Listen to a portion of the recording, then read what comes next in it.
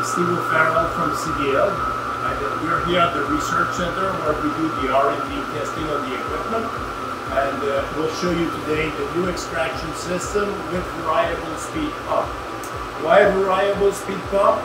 The pump will be able to adapt to the flow of the sap, the incoming flow. As the level rises, the speed of the pump will increase to keep up with the sap flow. So let me show you some of the device here. So we have the variable frequency drive on the pump, but variable speed works all the time. So it keeps up with the sap flow. As sap flow may rise during the day, the speed of the pump will actually increase to maintain the level stable inside of the releaser. All the system is made to be easily cleaned. So the probe over here must be cleaned once in a while, of course, because you may have some gel building up on top of it, and that may actually affect its precision. So all you have to do is to remove the top head from it.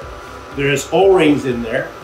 You have to release a vacuum. Today we're operating. We just stopped the pump for a short period to do the video. So you can undo the connector here, and once the vacuum is released from the system, you just pull the probe. Over top of the probe there is a tube, a transparent PVC tube, and this is to protect the probe and prevent the splashing from going on the probe. So that makes the system much more precise and easier to work. So you can tell in there, like you look at the probe that's inside of the clear PVC tube, and that the purpose of that tube is, as I said, is to protect the probe and prevent the splashing on it that will affect the precision of the probe. So if you want to see how it works, let's start the vacuum pump again.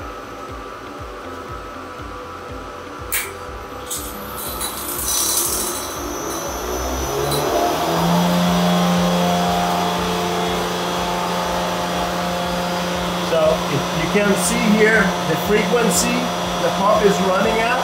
Right now it's working around 32 Hertz, so it means about half the speed the pump would normally work. It can go up to 60 Hertz, which is 100% of its capacity.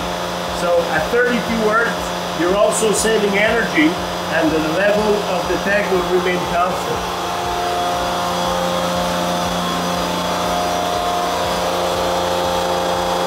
See, on big runs, the level may increase to the middle, but like on small run as today, it will maintain just slightly below